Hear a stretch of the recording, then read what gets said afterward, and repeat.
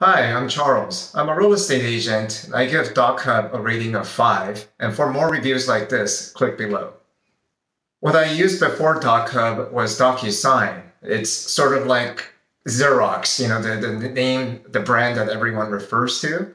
However, even though I had started using DocuSign, what I realized is that DocHub is much more practical and affordable, and also integrates with my Google systems. I use Chromebook and Chrome OS browsers, and the extensions are just seamless. The reason I chose DocHub, at least in the beginning, was because of its free features where you can have access to a certain number of signings and editing certain documents with a free account. And that's how you get comfortable with the system. And at some point, it became so integral and useful that even the $4.99 a month fee became extremely practical.